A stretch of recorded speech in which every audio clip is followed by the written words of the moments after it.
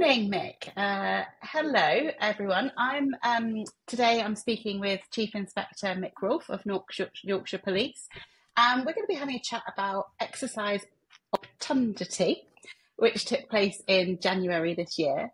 Exercise Obtundity was a multi-agency exercise testing the joint responses of the emergency services to a series of terrorist incidents. So really fascinating subject. But before we get into kind of the exercise itself, we thought it'd be nice to find out a little bit more about Mick himself and his journey in policing. So Mick, over to you. Tell us a bit more about yourself. Well, I've been in policing 20 years. I've done majority of my service in the Yorkshire region. I joined Humberside Police back in 2002 and then transferred to North Yorkshire Police later on. My service has really been involved in what we call specialist operations units, so firearms, specialist search, roads policing, road crime units, really. So I've kind of, my career has been in that kind of niche area of police business. I've worked in a number of locations across North Yorkshire. It's a very big county, within Humberside, across West and South Yorkshire as well, in a regional unit that I worked in for a number of years. And more latterly, I've come back to North Yorkshire and currently work in the staff office there, supporting the Chief Constable. And it sounds like you've had quite a varied career, certainly geographically and in terms of the spread of operations. What has been your kind of highlights to date? I think if I look back across the 20 years, the things that stand out as highlights to me, the most fun times, the most rewarding, where I felt I was doing the work that had the highest impact was on a regional road crime unit. So that unit supported kind of level 2 and 3 covert policing operations, which, to translate that, it's basically surveilling people and taking out large quantities of drugs when people import drugs into the country, being involved in that, and that kind of level of criminality across all organised crime within the country, really. So I really, really enjoyed that. It took me all over the country.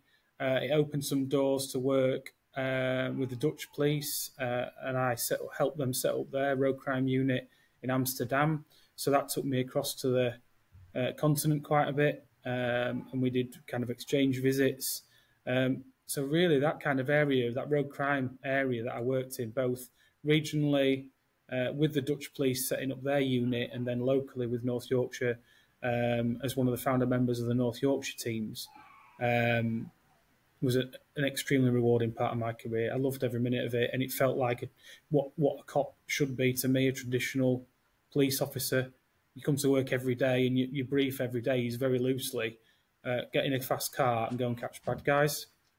And I know that's kind of slang terminology, but that's what it's about for me, is coming in and catching bad people and making sure that they're held to account. So, and that unit was the only unit that's allowed me to do that in that way. So I love those years. They were fantastic.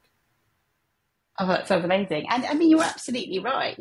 When kids grow up and they think, oh, I want to be a police officer, they're not thinking, oh, I want to sit behind a desk and fill in forms. They are thinking, I want to jump in a car and I want to go out and I want to catch bad guys. And so the fact that you've had an opportunity to do that for part of your career is literally a childhood dream, I think. That's fantastic.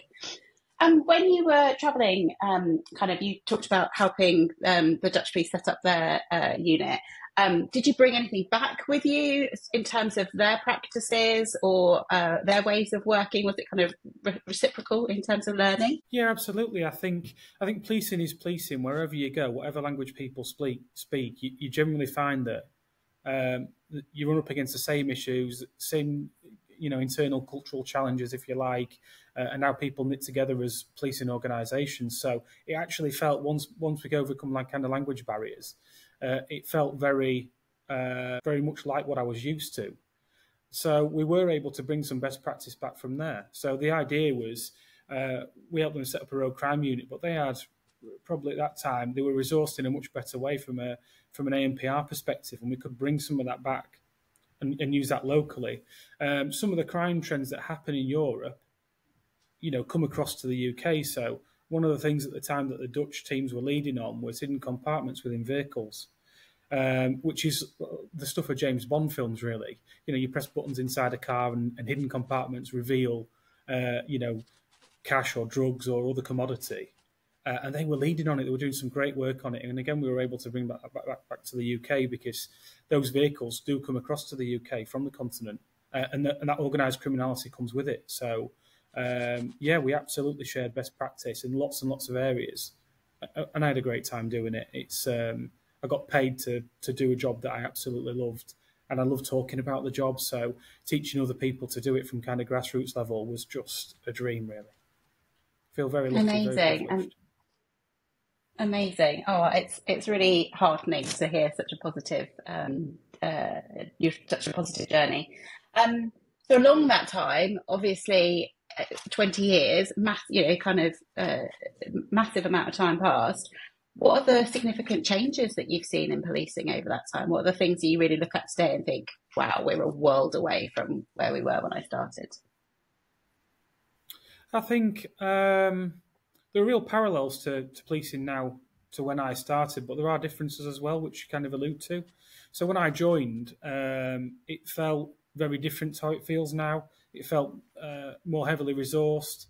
I joined a police station of 20 odd people on a shift, lots of supervision around me. It felt like you had lots of colleagues and you were a big team, and you felt like you had the finances and backing to be able to go out and do what you needed to do as an organisation. At that point when I joined, there was a real focus on what we call serious acquisitive crime. So your traditional crime types, burglary, robbery, theft, those things that affect the community at that kind of volume crime level were priorities, really. And since that time, we've seen reductions in budgets and numbers, and a large swathe of the organisation is kind of left at the top end. So lots of our experience is kind of left through retirement and early redundancy packages, which has meant that we've got a much younger workforce, and crime types have shifted to more technical types of crime. You organise criminality now, rather than going out on the street to try and commit a robbery or high value robbery, we'll sit in a room with a lot of computers and do that kind of more lucrative work in that way. So crime types have shifted, and the workforce is kind of very different to what it was when I joined. But there's huge positives in that as well. That younger workforce has a much better grasp on technology, is born with it, grows up with it. A lot of cops I joined with, now have long since retired.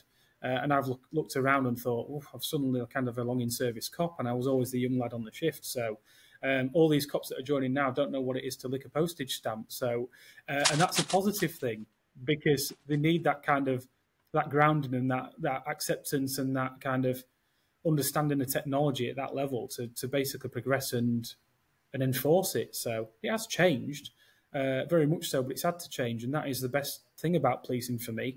In 20 years, it's always changing and always evolving, and it has to be responsive to community needs. And I love that. What a great place to be and a great place to work, because nothing ever stays the same. Things don't stagnate, and you're always moving, always developing. So it's great, really.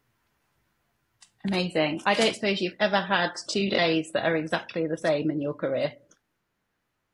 No, and that's an absolute gift for me. No 2 days have ever been the same. There's so much opportunity. There's so many ways in which you can diversify as an officer. People will look at me and say, I remember Mick Roffe when he joined and when he was running around in a fast car. I know he was. And I've changed and evolved. And now I'm here with a white shirt on, leading people in this way. So you've got a real opportunity to diversify and take your career where you want it to go. I love the job. I do it for free at times. So, I love it. Mick, thank you so much. That was such a insightful and interesting kind of starter into your career and where you got to today and where you got to leading Operation Obtundity. So I think we'll pause there, and then in our next part we'll pick up and we'll talk more about Operation Obtundity.